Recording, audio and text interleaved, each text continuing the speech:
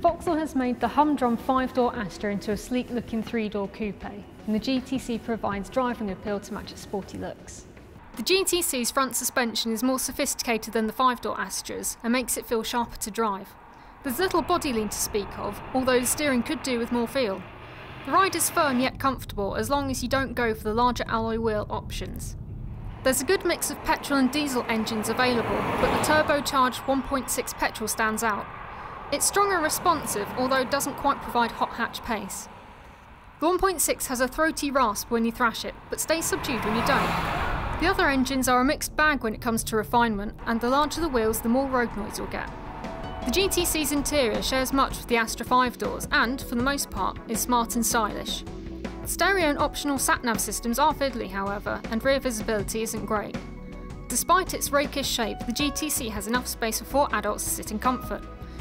It's a tight fit for 3 in the back, but passengers won't feel as claustrophobic as in other coupe rivals. The boot is also a decent size. Alloy wheels, aircon and DAB radio all come as standard on the GTC, with xenon headlights and automatic lights and wipers added to top spec models. Fuel economy and emissions are competitive, and the GTC is cheaper to buy than the Volkswagen Scirocco, but it won't hold its value quite as well.